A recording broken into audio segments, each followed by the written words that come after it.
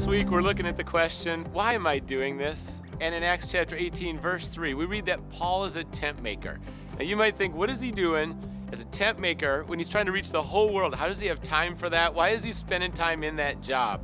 Well, Aquila and Priscilla can relate, and a lot of people can relate that there's a job where you pour 40, 50 hours into, and you're still trying to reach people for the Lord. And how do you balance that all?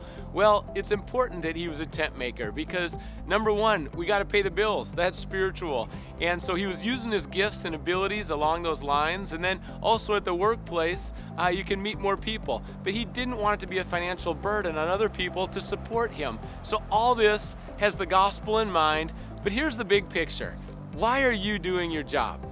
What's underneath it? What's the motivation and the purpose? And when I read the scripture, I read that the glory of God covers the whole earth. And then how does that happen? Well, in individual lives, you're bringing glory to God in different locations. So I'm asking you in the place, and maybe it's a job or just a role where you put all your time into that role, parenting.